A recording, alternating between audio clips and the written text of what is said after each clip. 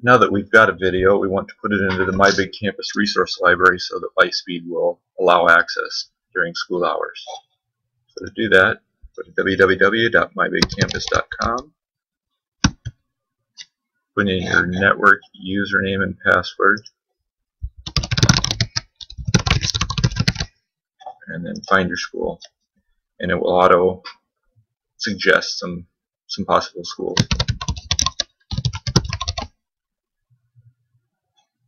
In my case, I'm at the district office. Let's log in.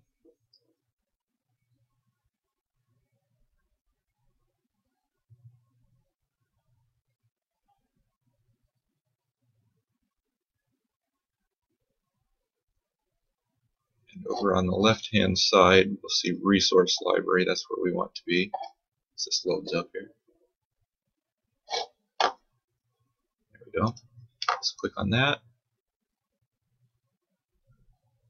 Library. Over on the right-hand side, we want to add a library item.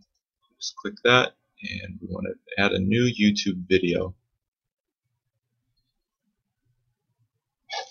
We need to know what the address to our YouTube video is. In my case, I've got the video manager loaded, and I'm just going to right-click on the title and choose Copy Link Address. The alternative is you can drag and copy the address from the top if you picked it up some other way. And just paste that in there and click Get Info. And it'll pull information from the YouTube video and fill it into the title and description. You can modify those if you like.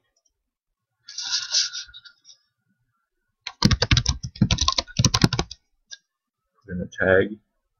Helps users find it by searching. On your subject, minimum grade and maximum grade, and then click Add.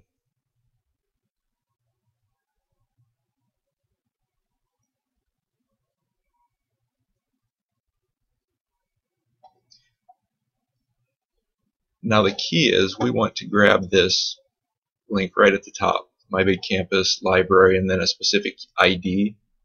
Let's copy that, and you can share that with all of your users if they're logged into My Big Campus. If they are not, we want to do an additional step.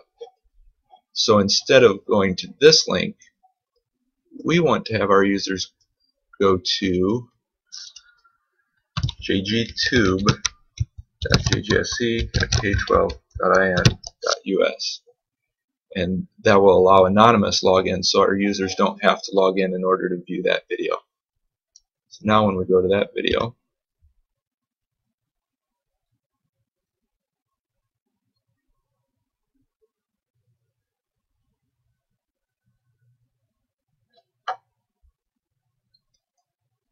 pops right in, and they can play it.